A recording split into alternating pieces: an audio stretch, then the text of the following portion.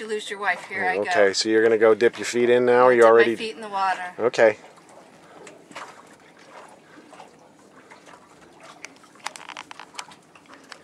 Ooh, not too bad. Not too bad, really. Okay, well that's good.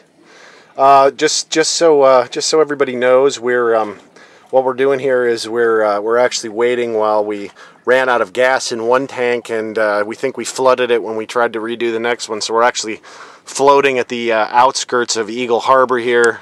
We're looking in at Ephraim. I think I'll try and do a zoom in here to take a look at the steeples.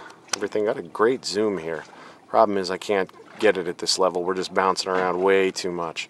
So. Is everybody seasick yet? Yeah, everybody's seasick yet. I'm pretty sure they are. So anyway, we've got a really nice kind of quiet moment. I don't know whether we're gonna actually swim or maybe that's Ephraim. I don't know whether we're actually gonna swim or just dip our feet. Tammy said it's pretty nice. So, like I said, we may actually get in. I don't know. Yeah, and there she is again. So is it still nice, or is it still nice, or has it gotten chilly? No, it hasn't gotten chilly. Okay, not good. Really. I mean, it's chilly, but it's not horrible. That's not good. like it was last time we were here. That's good. Well, I'm being bitten by a fly right now, so I got to go swat. All right. So, goodbye. Swat the fly. I've been bitten twice. Say goodnight, Gracie.